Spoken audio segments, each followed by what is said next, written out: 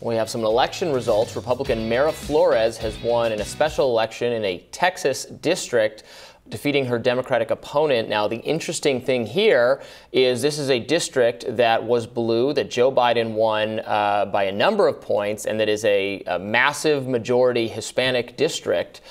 Flores is actually born in Mexico, I think the first Mexican-born congresswoman. And this district has been redrawn, so she's actually going to have to, it's a kind of weird circumstance, she's going to have to run for re-election again, and I think under the new district it's more favorable even so to Democrats, so we'll see. But as a kind of indicator of where things are right now, you know, easily, she's triumphing easily in a 13 points, I think. Yeah, that went to Biden, and, you know, showing the problems that Democrats are going to have and are having with Hispanic voters in particular. Yeah, I mean, both candidates, I believe, in this race were Hispanic, but this really, you know, throws a monkey wrench in the Democratic notion that magically running Hispanic people or is going to get you to win in Hispanic districts, or that Hispanic people are naturally always going to align with the Democratic Party. This was the really undersold story, I'm sorry, of the 2020 Democratic primary. But Bernie Sanders' ability to do well with Hispanic voters, because certain issues like health care and a minimum wage are such huge drivers. When he won Nevada, in part because the Culinary Union rank and file flipped, disregarded leadership and said, no, we want to go with Bernie Sanders instead of being, you know, going with the kind of a corporate elite, Democrat elite led leadership. It was a huge sea change and really reflected the fact that if you deliver and you give, you know, provide a populist working class platform to people, it doesn't matter, Democrat, Republican, Latino voters are much more in flux.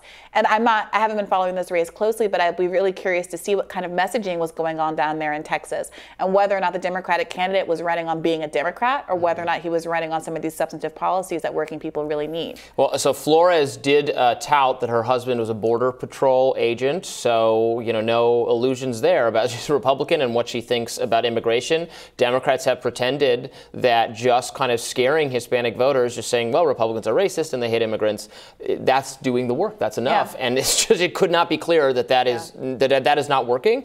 Actually, even some Hispanic voters want stronger immigration policies. Sure. I mean, they have a range of opinions on the issues. Right. They might want stronger ones than I do. I'm for immigration, but it's just not this monolith. It's not the only issue to them. It's not necessarily the most important issue, and it's not an issue necessarily where they all agree. So it's just a losing strategy to just focus on that and say, oh, that'll be good enough. Yeah. Well, like a lot of stories these days, this one has an Elon Musk tie-in. What is that, Robby? So Elon Musk voted in this election. He lives in this district, and he said that he voted for Flores, the Republican, for the first time in his life ever voting for a Republican. He also said on Twitter that he was asked if he'd be voting for a Republican in 2024. He cryptically said TBD, and then he was asked who he liked, and he said DeSantis. Yeah. So is this the beginning of the coveted Elon Musk bump? Is he controlling the airwaves through Twitter and also our political futures? I mean, he's just such a he's the main character that, like, Republican or conservative news consumers need now that Trump is kind of exiting the stage as the guy. It's his turn in the spotlight, and he is both becoming associated with the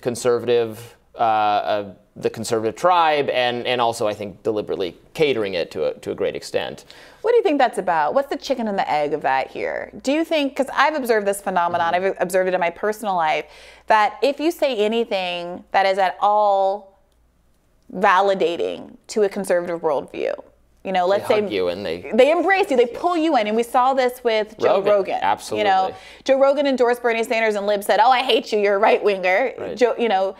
But the conservatives, he says anything that's at all, whether it's the anti-vax stuff or whatever, that's even remotely aligned with the majority view on the right, and they embrace him and bring him in, and he goes further and further in that direction. Is that what's happened with Elon Musk? Or do you think he has real ideological commitments here? I think it is frustratingly and increasingly hard to be not wholly part of one tribe or the other now. We're all kind of pretty accurately sorted. The era of, the conservative Dem who votes for Republicans, sometimes maybe a Republican president, but mostly votes for Democrats locally, or the opposite, a Republican, but darn it, John Kennedy is handsome on TV, so I'm voting for him. Like, that's over. That doesn't happen. Yeah. You just vote for your person. It's hard to be someone, and I speak with some experience as someone with libertarian views that sometimes fit into what liberals think and sometimes fit into what conservatives think.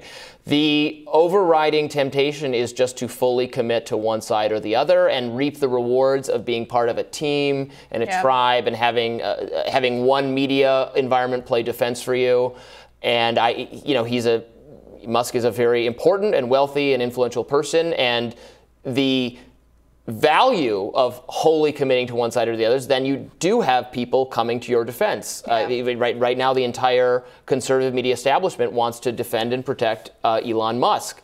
And a lot of other business figures go the other way. They find they don't like the Republican Party, or they don't like some of its values, so they have to be part of the other side. And then you get more committed to whatever the Democrats are good and Trump is evil and that kind of thing. What do you think this means for third-party efforts like Andrew Yang's Forward Party? Is there an appetite for that right now? Certainly there's an appetite for it. I absolutely think if you just talk to people, the appetite for third parties is huge, but the structural problems for third parties just cannot be overcome. I wish they could be overcome. We need ranked choice voting. We need proportional kind of electoral and other kinds of things, but that would involve, the two parties who control our government would have to concede to structural changes that will weaken their death grip. Yeah, there was a time when Andrew Yang used to tweet and get the kind of enthusiasm, not in the same scale, but that Elon Musk gets. There was a similar vibe there. I am a tech guy, a kind of finance guy who can speak truth to power, who's outside of the system, who, is surprising in their takes and an innovator, and people really had an appetite for it. I watch his tweets these days and the level of engagement they get. And when he talks about the Forward Party, and I know that Twitter is not a real barometer of the real world, but at least in this space, it feels like something has shifted.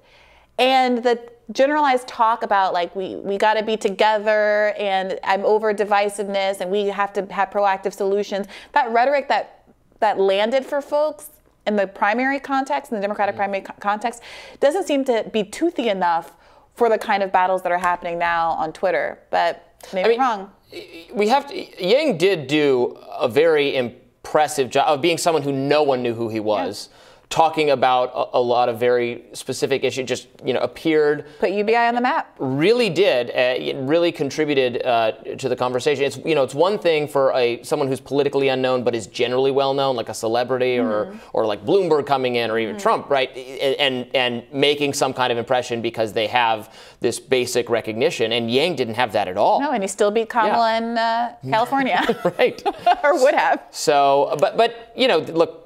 People, that moment might just have passed, and now we need to the public's just interest in certain people wanes, and maybe it needs to be somebody else. But in any case, the structural issues are just so hard. This is what I talk to people about when I'm a third party voter. I wish third parties would do better, but it's just because it's really a uniquely American problem because of the structure just does not allow it to happen. And I wish it was different. I think other countries, a lot of European countries that seem to have somewhat healthier political situations or political conversations have many parties, have not just two, but many parties. And then when one party goes insane, the rest gang up on them.